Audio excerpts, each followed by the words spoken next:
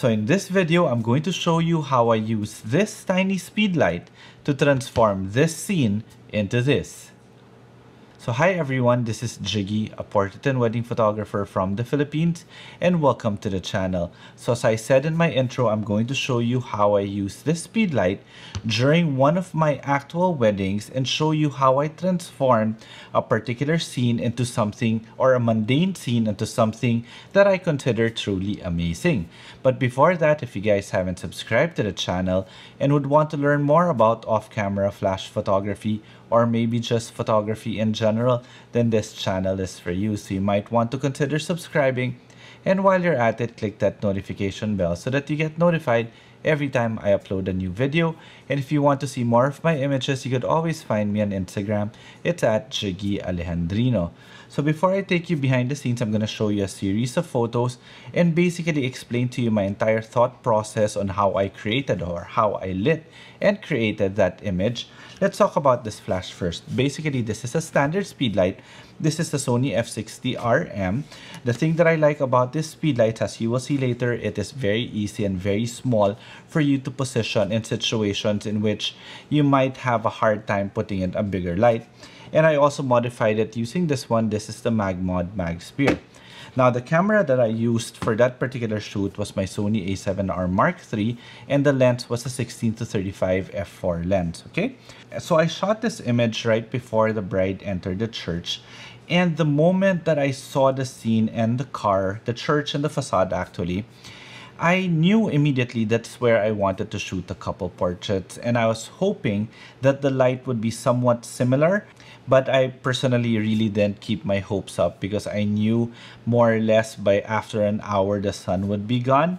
But then it would still be a very good composition, plus the old car and the old church facade would actually make a good photograph. Okay, so having this already in mind, what I did was, the moment that we got out of the church, you could see that the light was already totally different. I lost the contrast here already, but that's okay. It still gave us really nice light. I'd rather have light like this than a gloomy sky.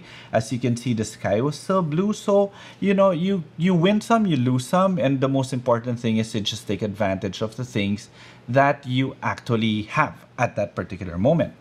So initially, I had my flash in here. And my only issue with having my flash somewhat here, it just didn't give me the effect that I wanted because it was too close to them. In other words, I would have gotten too much contrast because of the inverse square law. So I did some initial tests here, and I knew that I could light up the inside the car with just this Magmod Mag Spear, and I was good. So I just proceeded to position my flash somewhere else.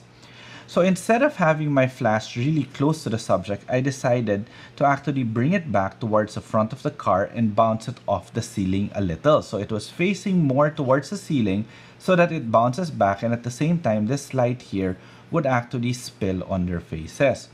So the moment that I had my light dialed in, well, actually the moment I had my light position in, it was time for me to actually wait for the couple because they were being shot by my assistant photographer at that time. So that's one technique. Basically, if you have another photographer with you, it's best that you tell them to bring the couple towards, or to bring the couple somewhere for them to shoot, so that we don't waste any time. And while they are shooting, I am here tweaking the lights for the next layout. So the first thing that I did was I made a couple go in, and I figured out their pose. So basically, I wanted them to have like a kissing shot inside a car, just to say, hey, congratulations, it's done, we're married, we're off to our honeymoon, or something like that. I just wanted them to celebrate everything with a kiss. In the same way, every time we end the wedding, we always have our kiss shot at the very end, right? So I just wanted to put that in the car. So initially, with this one, I had my camera set. Actually, my camera was set on shutter speed priority. In other words, I put it within my flash sync speed, which was 1/250. Then immediately the camera set its lowest aperture possible, which at that time was an f4 because I had an f4 lens. And the camera was just the one doing the ISO computation. In other words, I had everything on auto ISO, and I was controlling my exposure using the exposure compensation dial on top of the Sony camera. Okay, so I had it initially this way, And I felt that the clouds were overexposed a little, and I didn't want this type of color here, so I wanted to underexpose it a little.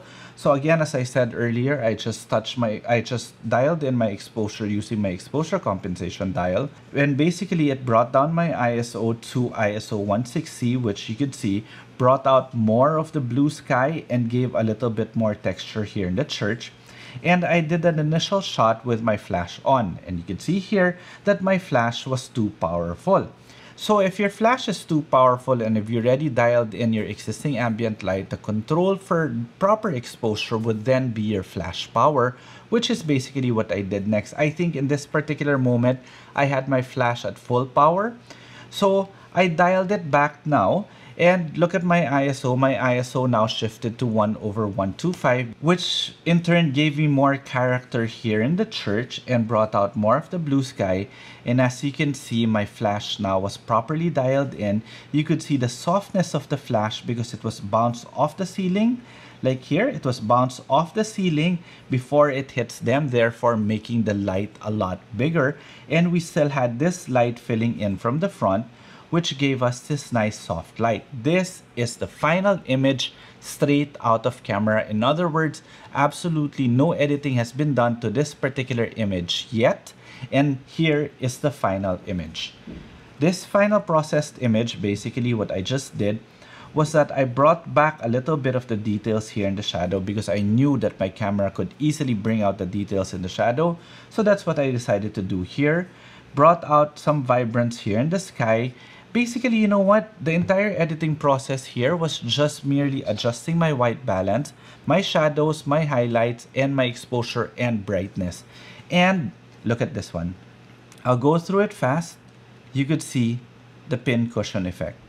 So that's another tip. Make sure also that you fix your lens distortion. In other words, each lens will actually have a distortion that's built into the lens. And the nice thing about having a camera that's compatible with the lens is that the camera knows exactly what distortion the lens has and can compensate for that. And that's basically what happened here. Well, the software did it for me.